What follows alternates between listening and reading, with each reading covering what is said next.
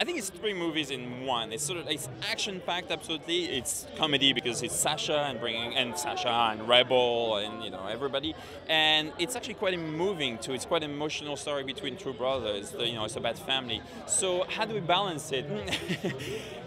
You don't balance it. You sort of control it with Sasha. You set the stakes. You sort of like create the room, and then let him go wild in it.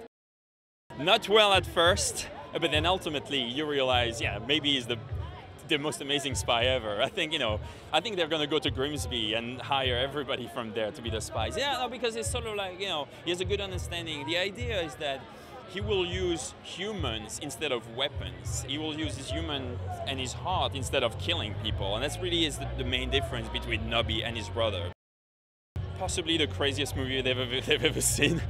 But also like a great action movie. The stuff we shot, the action scenes that we shot, I've never done that. I've never seen that. We start with this 10-minute POV sequence that's never been done on ever, and then we keep going. We keep ramping it up.